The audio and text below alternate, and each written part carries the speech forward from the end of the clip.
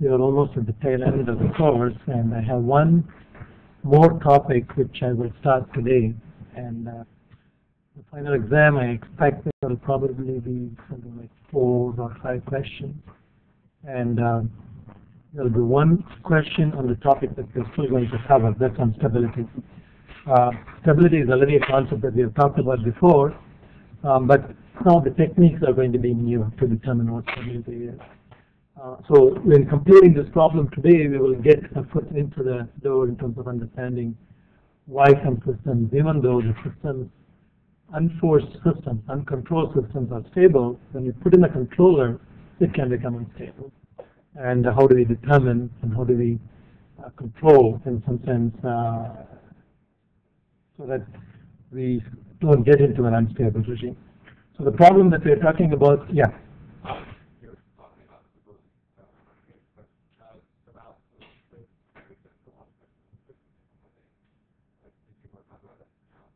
I can respond if you have a question. I haven't looked at the quiz yet because I've been preparing for this talk. So. One of the questions we took about Einstein. Yeah. And I think the correctly there were 2 negatives and 1 positive. You did it correctly. What exactly does that mean? Stability? It means it's an unstable system. Even if you have 1 positive eigenvalue in a problem that has 10 eigenvalues, that's enough to make the system unstable. Because when you look at the solution is going to be e to the power lambda 1 t, e to the power lambda 2 t, e to the power lambda 3 t. Superposition, summation of all those. Lambda 1 and lambda 2 have negative real parts. They will decay, but if lambda 3 has a positive real part, it will grow. So, we'll use the final values there to figure out where, if we get a positive, if we get a final value, what does that mean in terms of You will not get a final value. That's another catch.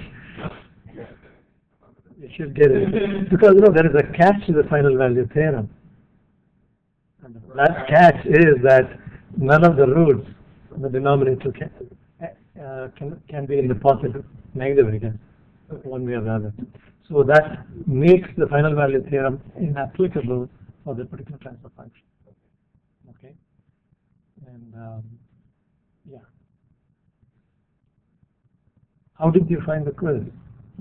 Fairer compared to the previous exam. All right. Any other questions or comments? Okay, so we were looking at this 3-tank and series problem, and I anticipate something like this in final exam that has all the components. So the variations, examples of variations could be, I could put 2 heaters in tank 1 and tank 2, but control the heater in tank 2. Tank 1 puts a constant amount of heat, okay? Or put the sensor in something else, tank 2. So you should be able to handle variations like this. Or I could make it an interacting system. What do I mean by that? I can connect tank 1 and tank 2 to a pipe at the bottom, okay? So all these are possible variations on this. So the main problem when you have something like this is there is a delay that is introduced between the time that you turn the heater on and the time that you sense the effect of the heater on the process, because your sensor is located in an inappropriate place. These are more advanced topics that you will see in a graduate control course. Sensor location, what is the best way to determine where you should locate the sensor or where you should apply the control action. Particularly in columns like heat exchanger, distillation columns, these become important issues because between the feed and the reflex, there could be 20 stages. So if you make a change in the feed, you may have to wait 20 minutes before you see the effect in the reflex column. So if you're putting a temperature thermometer, thermocouple in the reflex column and then trying to control it with the feed rate, there's going to be some delay. And the delay causes instability, as we will see today. Okay? So in the last class, we went through the whole process of developing the fundamental models, linearizing it, even though it was a linear problem already, and developing the transfer function, building the block diagram. So what I'm going to do today is show the block diagram, and then answer. This is up to part C, I think we did. So D and E are the ones that we are going to do. Okay. Set up a simulation and play with different control parameters and study the response of the system. determine the effective transfer function in MATLAB, okay, using symbolic toolbox. This would be by hand in an example. Okay. So the process block diagram looks something like this. Okay. So you have 3 tanks in series, and those are the process transfer functions that you see here. 1 over s plus 1, 1 over 1.25 s plus 1, 1 over 1.5 s plus 1. And you have a controller, which is a PID controller, but we are told to use only P and D. We will see, we'll play with I also. And then you have a final control element gain, which is the one that adds the amount of heat. And this actually is part of the block diagram for the first process, because the first tank can take 2 inputs. One is the step change as a disturbance. Another one is the heater, the heat that enters the tank 1 in the form of heat. Now, if I switch the heater to the second tank, the structure will change. You should think about those variations. Okay. Okay, and then the second part is the script, and we'll come back to that. But let me just start with MATLAB Simulink problem. So I've already built that Simulink model, and what I want to do is focus on the types of responses and changing the PID controller parameter and see how the response changes. Okay, so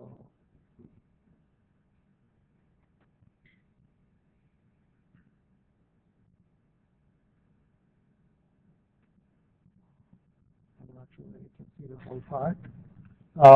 Let's examine each one of those blocks. You can understand what it is. Okay, in the left part you have TR, the set point, that change, and then TR, the step change for the load, and then the PID controller, the final control element, the heater. And this is part of the transfer function. And this is the feedback loop. There is no delay in the feedback, so there is no transfer function. This is just a sampling of the set point change. Okay? And we need to set in the parameters. So if I open the control block for, here I have used KC, I'm calling it as capital KC. So I need to define the symbol in MATLAB, and then KC over tau I and KC tau D. Now I picked, there is no PD block in Simulink. There is a PID block, so you need to control to simulate PD by choosing these parameters carefully. And I think you are told to use KC as equal to 3. KC is 3 and tau D is 0.5 minutes. Okay? Tau D is 0.5 minutes and KC is 3 psi per degree Fahrenheit. So, how would I specify in such a way that I kill any integral action? Okay. So I go to the workspace and I define KC as equal to 3 and tau D is equal to 0.5. These are the numbers that are given, and there is no integral action. Okay, but Simulink expects some number in there, so I'm going to put this as a very large number. Okay, and let me just put 10,000 or so.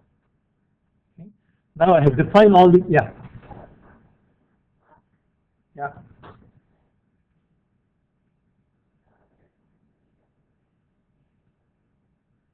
On this one, yeah.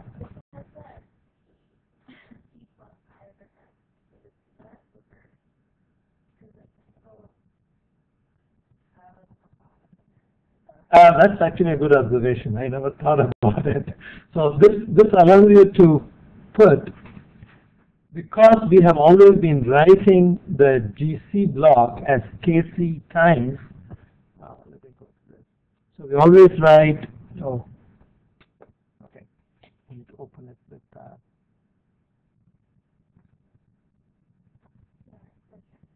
the transfer function. Yeah, you know what I'm talking about, right? KC times 1 plus 1 over tau I and then tau IS and then tau DS. So I'm trying to put the numbers in the same form into Simulink. But what we have observed is a good observation, because you can actually specify I, because it's in the numerator, you can put it as equal to 0. So you don't have to approximate it. That's what I think you are asking, right? So normally I would write GC as KC times 1 plus 1 over tau IS plus tau D. Okay. So, and in the problem, the tau D and Kc that are given are for this format. Okay. So I need to put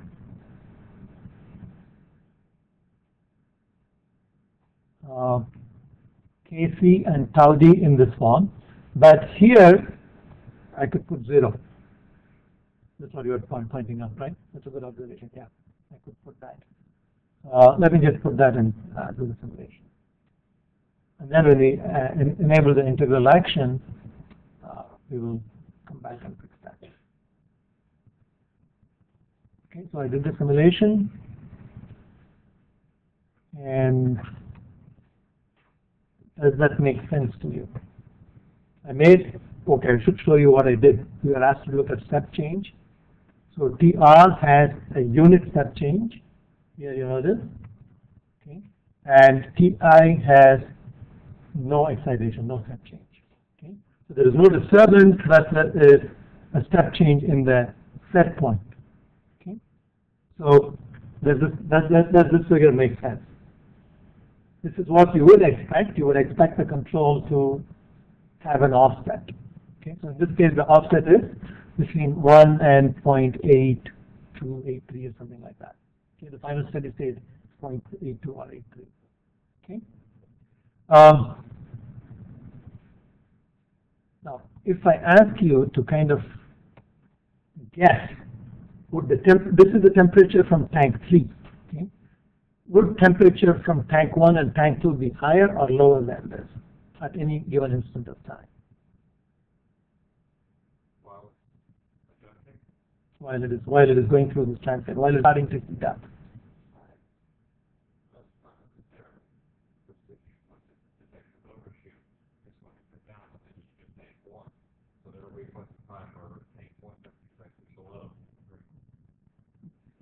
Very good. So there will be points of time where they'll be going kind of in the opposite direction. Okay? But when you're starting the putting the step change, what would happen is you are adding a lot of heat into tank 1, so it will shoot up, but its effect will not be felt in tank 3 for a while because of the delay. Okay, so if you want to look at those plots, what do I need to do in the same graph?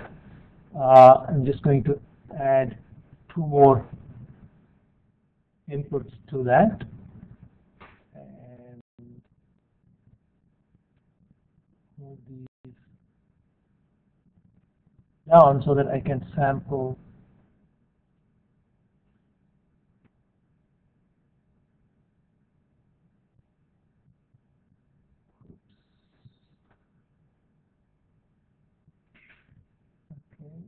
And I'm not good at these things. Oops. Particularly when I don't have a mouse. Where do I go? I go there.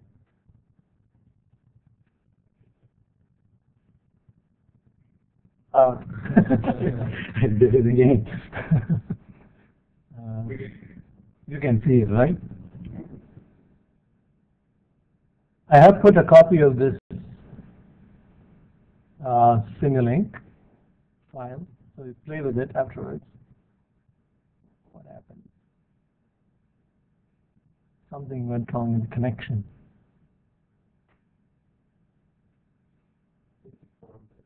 I think I found the wrong connection.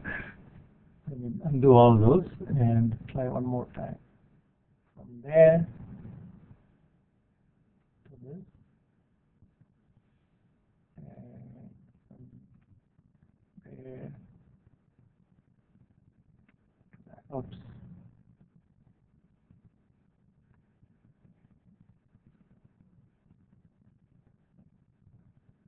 Wasting time.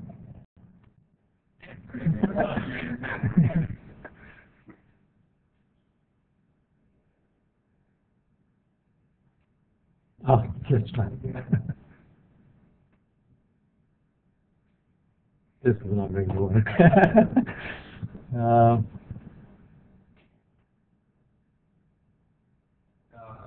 have one of the descriptions. Which one? Number over the map can down the bottom. Block parameters. Oh.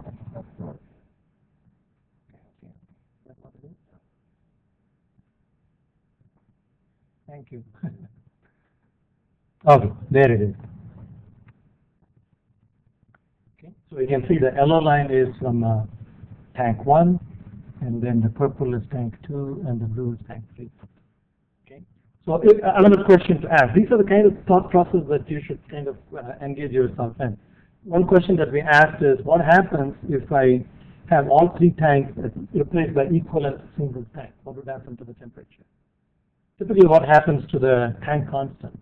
The larger the volume means, the larger the tank constant. Okay, so the response is going to take longer, and the temperature will not shoot up because we have a lot more fluid to heat up. Okay, so you won't see such a large shoot up that you see in tank 1. Okay, let's play with the control parameters. To get rid of that offset, I want to have an integral action. So I'm going to have Kc over tau I. And I'm going to put a tau I value that is meaningful now, equals 2. Okay.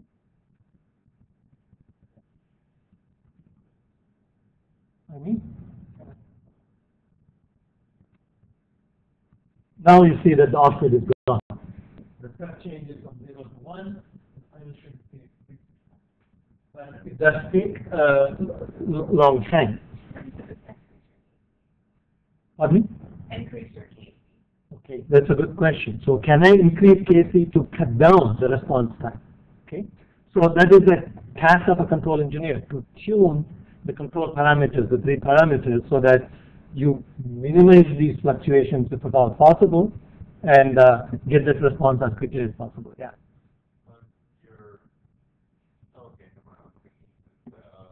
You drop down below 0, it's just minus steady state.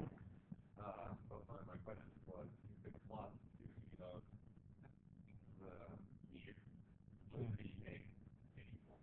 That's a very good observation. I was going to ask you that question, and you asked me before I did. So that's an important.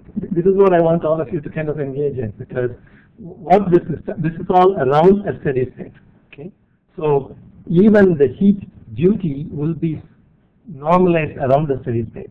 So you could find QS, the heat duty, to be negative. Okay, and you have to put a boundary on it, because if the Q negative becomes so low that you're completely turning off, and the controller says, no, you still need to take heat out, you need a refrigeration there, right? Can you? Is it possible to put a limit in?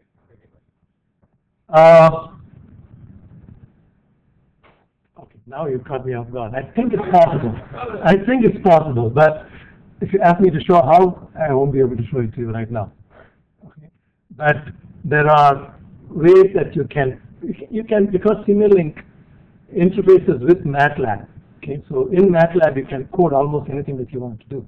So you can set up a limit in MATLAB. Check, yeah. Right. Okay. This is what I was going to do, and ask you the question to interpret the graph. But since you raised that question, what does this say? This is the heat duty, okay? And initially it is heating up, and then you see here it's going below this. Does that mean it is cooling? The answer is no, because it is already putting heat at a steady rate to maintain the outlet temperature at the steady state. Okay? You should be able to calculate what that steady heat duty is initially, because the whole thing is linearized or modeled around that deviation variable, that state. Okay? So just because this Q goes negative, it doesn't mean that you need refrigeration. It simply means you're going to reduce your heat below the steady state value. Okay? But if this goes so low, so you should know what is the lower limit when you turn it off. and what will be the exit temperature. Okay, so if you are asking for a temperature that is below that, you can only achieve that by having a refrigeration system. This control system cannot achieve that. Okay? So the negative here doesn't mean that immediately you're going to refrigeration mode. You're just lowering the heat below the current steady state. Okay? Good observation. Any other questions or comments? Yeah.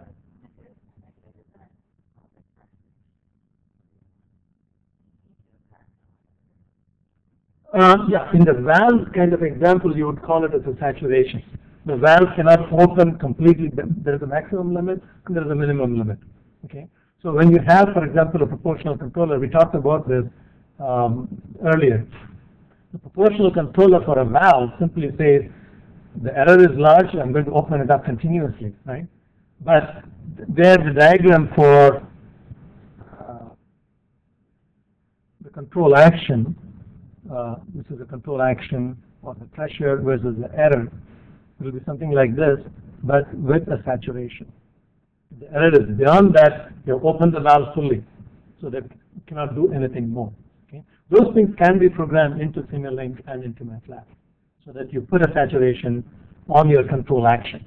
So in this case, that would be a very similar idea, that you've reached a limit below which you cannot turn off the heater. You need to have actually a cooler.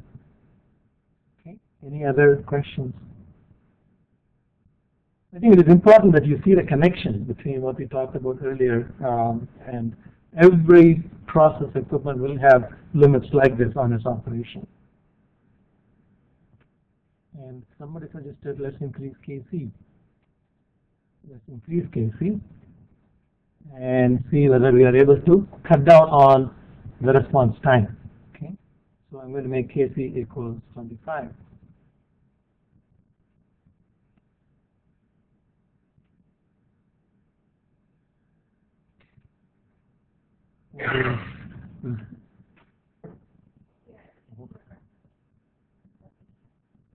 What would be classified as command? Unstable system. Okay. So whenever you have higher order systems, this is very possible. Particularly, we have sensor location at a different place and control location at a different place. And there is a lag between that. By simple tuning the controller parameter, you can switch it into an unstable mode. If you shut off the control system, the system would be stable. It will reach a new steady state. Okay? Increase your step change, it will reach a new steady state.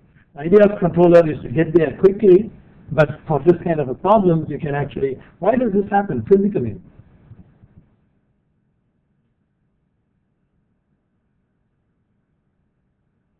Can you come up with a physical explanation of what is happening so that you are adding more and more heat and the temperature keeps on going?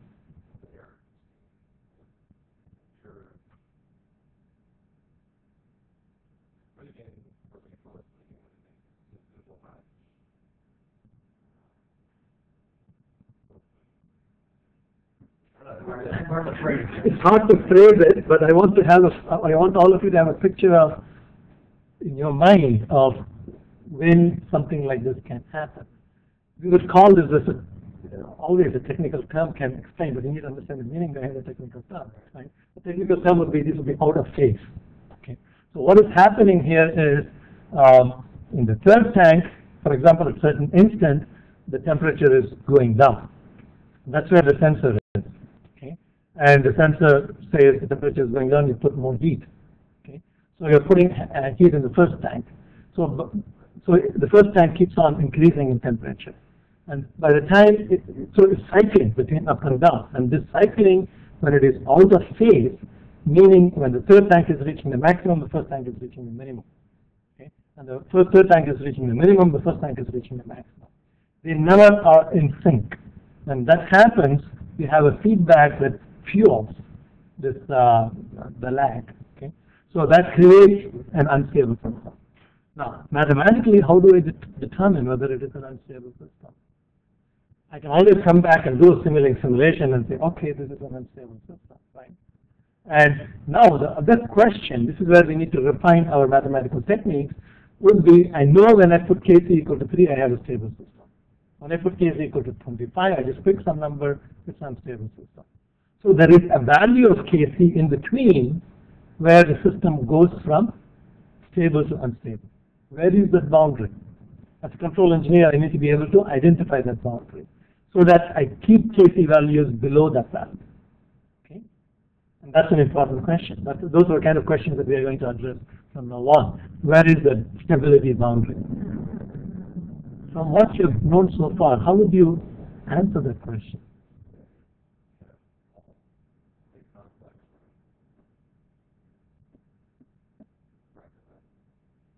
Only a pair of imaginary roots. The real part should be 0. Okay, that's a very good. Okay, so here obviously you have at least pair of eigenvalues that have complex roots. That is a real part and an imaginary part. Imaginary part is the one that's giving you oscillation. Okay, the real part is the one that is a positive root, so it's growing. The amplitude, as you can see, is growing with time. Okay, so there is a value of Kc where it will remain constant. The amplitude will not grow, will not decay. That will be the neutrally stable system. Okay? And that happens when you have the eigenvalue as equal to the real part of the eigenvalue is equal to 0. Okay? So what we need to do is we need to reformulate the problem in such a way we make Kc as the unknown, we make the eigenvalue as 0, and ask the question, what is the value of Kc that makes the eigenvalue as 0? Solve that algebraic problem. Okay? And there are methods for doing that. One called the root test, and the other one is Nyquist test. So we'll have several tests that we will see. But the basic idea is building on what we have already seen. What is instability? How is this triggered? And what is the stability boundary? Okay? Any questions there? Yeah. It will depend on all of them. It will depend on all three of them. So actually the stability boundaries, when we talk about, we'll need to have Kc on one axis, tau I on one axis, and tau d on one axis. Okay? So for each value of tau I and tau d, there will be a value of Kc above which it will become unstable. Then I change tau I and tau d a little bit more and find out where is that boundary is. So it could be a region in a three-dimensional space where the values of tau d, tau I, and Kc will result in a stable system, and outside of it will result in an unstable system. Okay? We are not going to go that far in this course because now it's a multi-parameter search problem. Okay? So we will just learn the techniques of how to go about it so that in any one of the parameters you are able to identify the boundary. So I will, for example, give you Kc is fixed, tau d is fixed, tau I, above which it becomes unstable, things like that. Okay? Any other questions? Okay, so this gives you an idea how to probe using Simulink. It gives you visual results, and from which you can say something about instability, but it's to find out where the stability boundary for the system is going to be tedious, because you need to plug in different numbers and run the simulation again and again. You can do that, I guess, in a MATLAB program called Simulink. But let's go and answer the last question, which is, how do I find the stability of the eigenvalues without using Simulink? Okay? Determine the effective transfer function using MATLAB symbolic toolbox and determine the stability of the closed loop system. Determine the stability of the closed loop system. Okay? So let me open up a script that I have.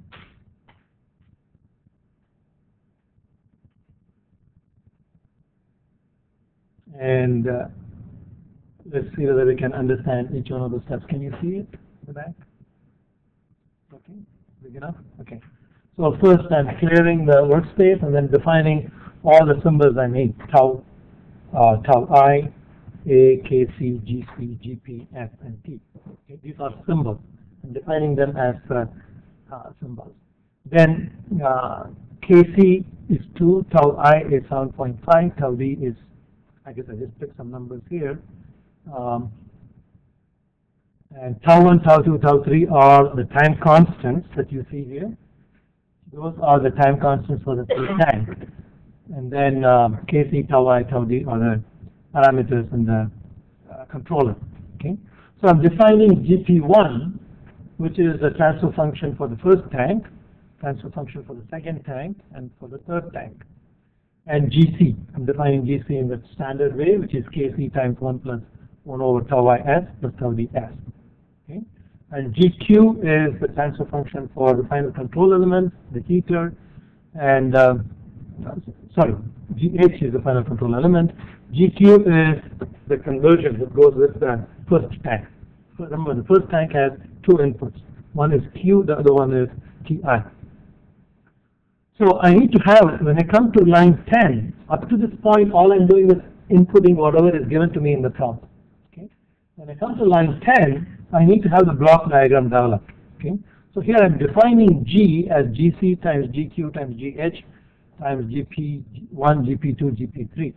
So what is that? If I go back to this, it is basically the product of all the transfer functions in the loop. Okay? That is G. Yeah, question.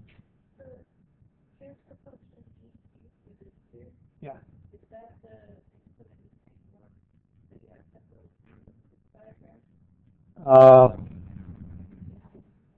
GQ.004, yeah, let me show you where it is.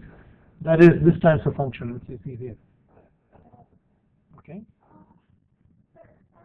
So this is GQ and this is GH and this is GC.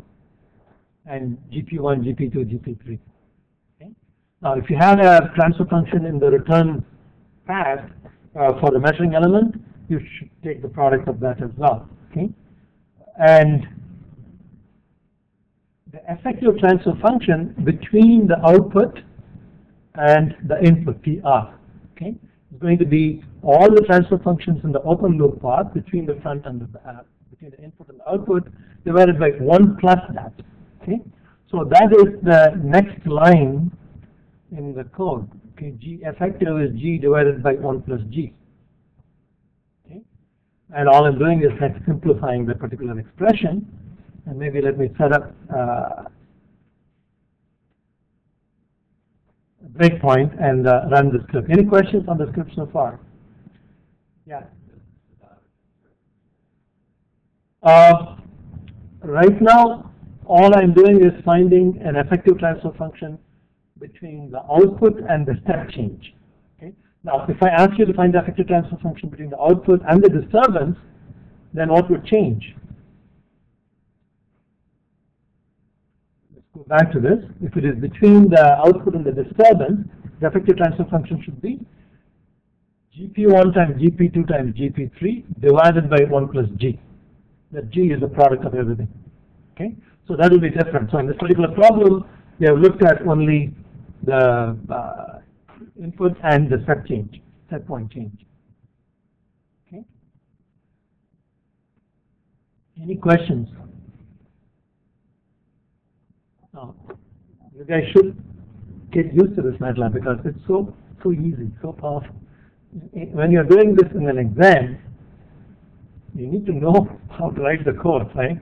And that's where the problem is. If you're not fluent in the language, then that may be the frustrating point. But once you get used to it, this can be done in 2 or 3 minutes, whereas if you're doing it by hand, to do all the algebraic manipulations will take you a very long time. So I would encourage you to play with this as much as you can. Whenever you get an opportunity, play with these tools. So let's just run this and look at, and I'm going to, before I show you this, I'm going to ask you a question. Now, notice carefully, Kc is 2, tau I is 7.5, tau D is 0.1. Okay?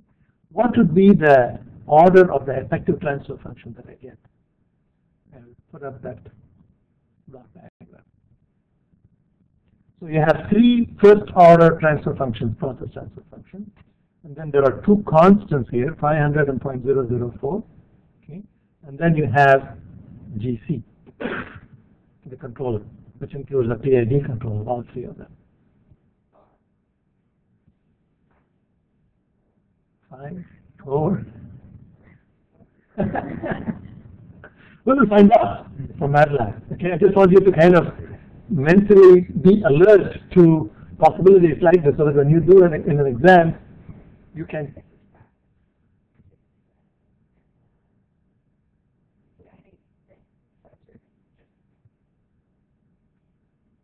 Okay, it has stopped there. Let's look at GE. GE for me.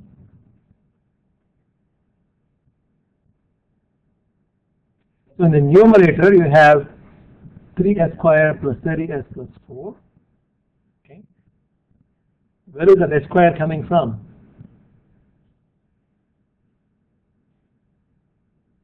Because GC, yeah, exactly. GC has a constant plus 1 over tau s plus tau ds. So when you take that, multiply throughout by s, you're going to get an s squared from there. Okay?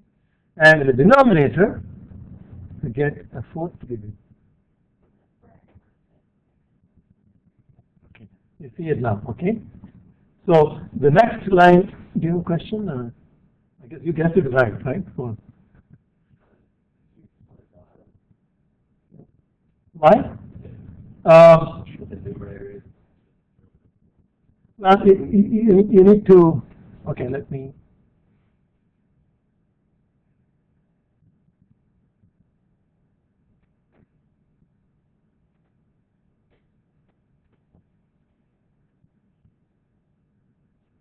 Basically, you have g divided by 1 plus g. Okay, so that's going to be equal to kc times 1 plus 1 over tau is plus tau ds plus some constants multiplied by tau 1s plus 1, tau 2s plus 1, tau 3s plus 1. That is G, that is the product, divided by 1 plus the same thing. Kc times 1 plus 1 over tau is, tau ds, multiplied by tau 1s plus 1, etc. Tau 3s plus 1.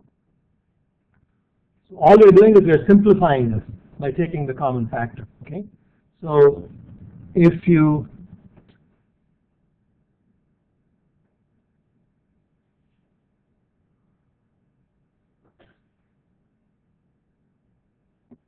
multiply throughout by tau is, and there is a tau ds there. Okay, so it's going to give you kc times tau is plus 1 plus tau is squared multiplied by these factors divided by 1 plus kc tau is plus 1 plus tau ds squared multiplied by the same factor here. Okay, so that gives you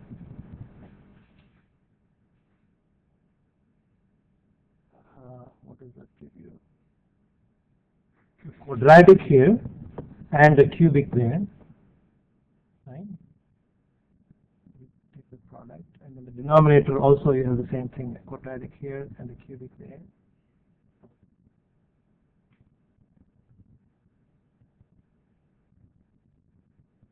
Sorry, you'll also have tau is here, because you're multiplying throughout by tau is.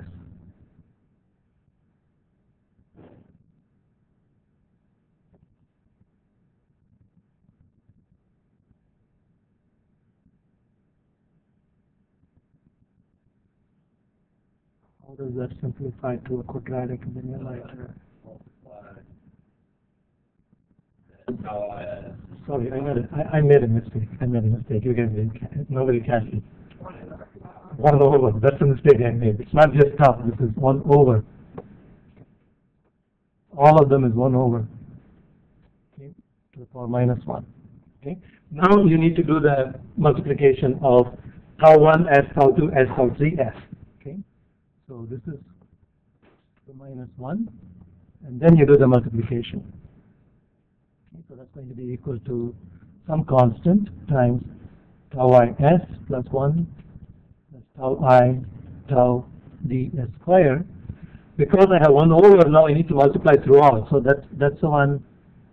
When I do that, I can multiply both numerator and denominator by that factor. Okay. So that will cancel the numerator and the denominator. But here I will have tau is multiplied by tau 1s plus 1, tau 2s plus 1, tau 3s plus 1, plus this kc times tau is plus 1 plus tau ds square. Oops. Did I lose it? Tau ds square. Okay, do you follow the manipulation? Because I had a mistake there. The transfer functions are 1 over. So I need to multiply both numerator and denominator by the inverse of that. Okay, and that cancels it, but it gives the product in the first term. So the numerator I get only a quadratic, and the denominator I get a cubic here, plus a tau s, a fourth order effectively. Okay. So just to avoid these kinds of errors, I encourage you to do MATLAB. So in the MATLAB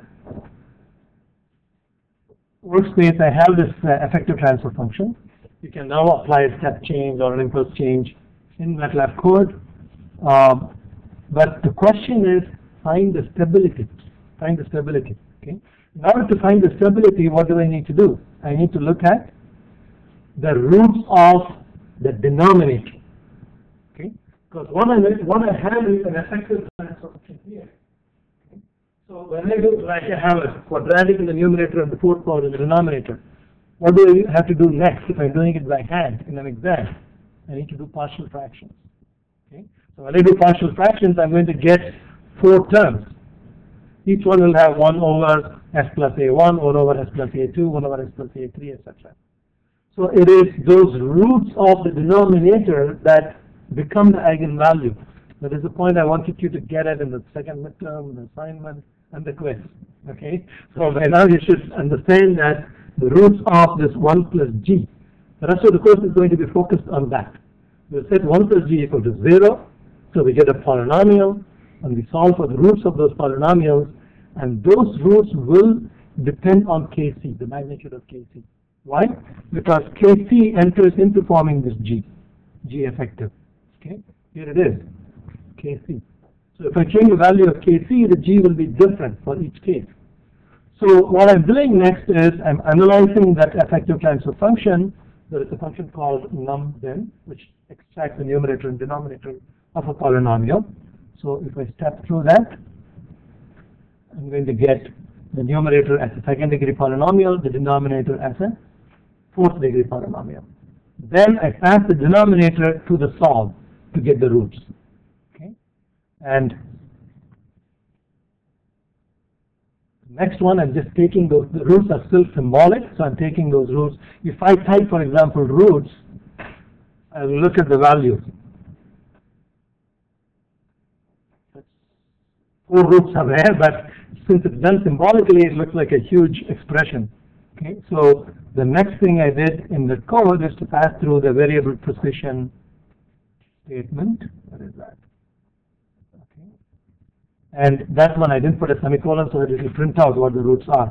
So if you go to the workspace, you will find those 2 values. So what does that tell you? There are 4 roots. All of them have negative real parts. And then remember, the last one, these are the real parts. And the imaginary part is this. So that tells you the frequency of oscillation. Okay? So 1.09 would roughly be the frequency of the sine wave. So the oscillations that you see there. So the next thing to do will be, as a control engineer, to take hold of this program and change these kc values. So we already saw, for example, when I put kc equals 25, what happened. Okay, so let's just save that and run it again.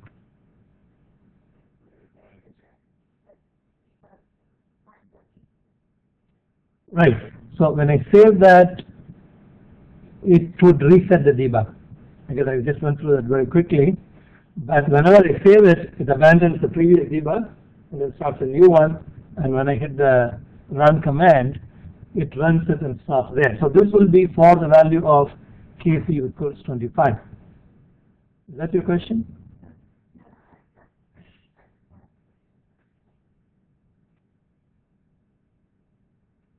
Okay. And in the bottom part of the code, I'm just plotting that. But all I'm interested in is this.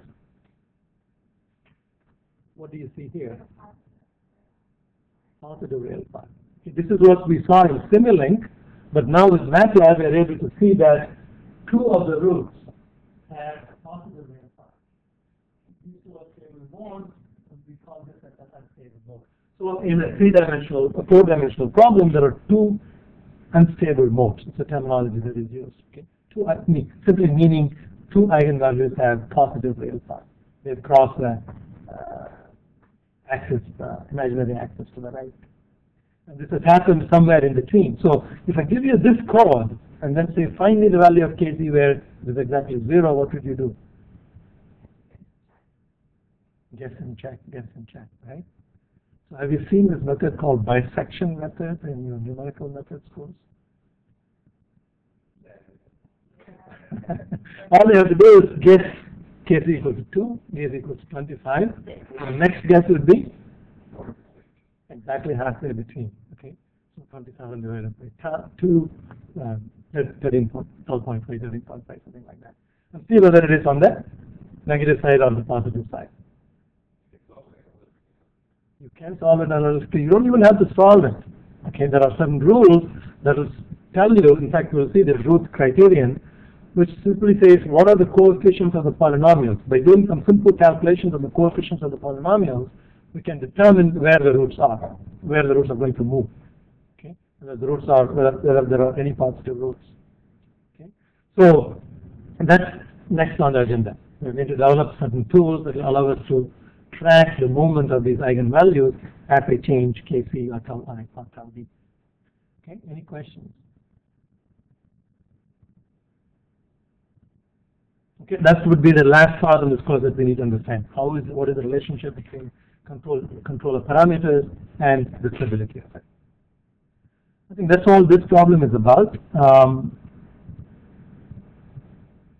So we will start the next topic, which should be to look at stability of control systems. Okay. We're almost out of time. So here is a typical feedback control loop, and we know how to get the effective transfer function, for example, between the output C and the set point R in this case. Okay. And there is a measurement delay in the feedback loop, is indicated by H. So the effective transfer function in this particular diagram is going to be G1, G2. Okay. So G1 and G2 are in the forward path between R, which is the set point, and C. And they're divided by 1 plus G1 H. And this is the kind of algebra where I made a mistake because any line that goes over the whole step. When you write it like that and simplify it, you will get a polynomial in both the numerator and denominator. Okay, and you will see here the logic behind why the polynomial denominator is and then the stability of the system is determined by the roots of this polynomial, including Kc. Now here I'm looking at only a proportional controller. And the idea that I want to show is as you change Kc, the roots of the polynomial in the denominator are going to change. Okay, so we need to find that value of Kc that keeps the real part of those roots in the negative domain for stability. Okay, I think we'll stop there and pick it up on Friday.